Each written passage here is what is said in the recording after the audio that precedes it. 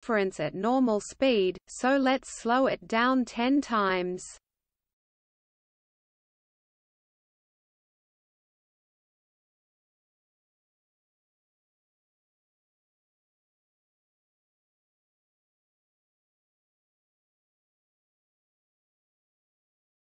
Did you see it? Let's have another look.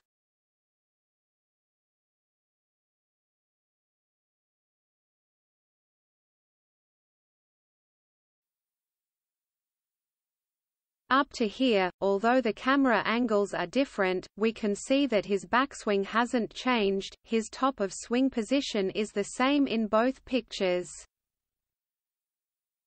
Oh wait. These positions are very different, his downswing is further advanced on the right than on the left.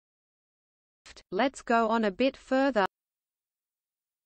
Oh, wow, he's already hit the ball on the right, but on the left, he's only a touch past halfway down, the clubshaft is just a blur, but we can see that his wrists are still cocked.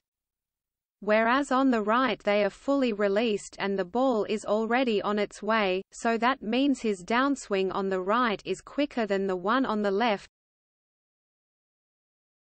So if his downswing is quicker, that means his clubhead speed at impact must be greater, right?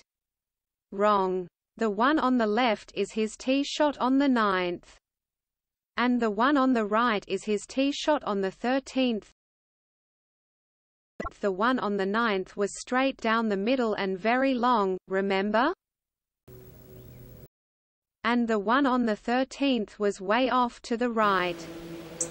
Off the fairway and into the gallery in the trees.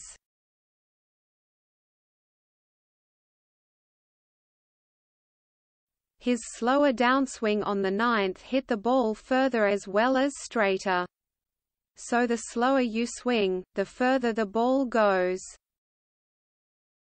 But how can that be?